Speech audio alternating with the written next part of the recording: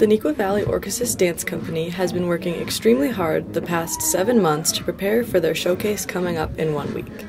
The dancers spend countless hours in rehearsals, choreographing, cleaning, and perfecting their dances to put on the best possible show. It's really interesting to see what the dances look like between May when they audition and then January or February when they're put on stage.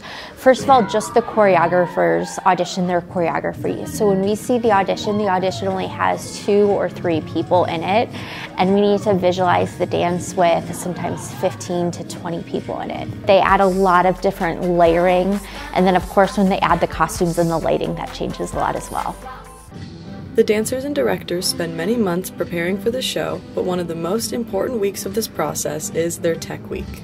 So the week before the show is called our Tech Week. Everyone on Orchesis loves Tech Week. I love Tech Week. I'm really looking forward to it. At this point, it's really fun because all the dances are done. You just get to see everything come together and get really excited because the show is really soon. You do lighting, staging, costumes, all that good stuff.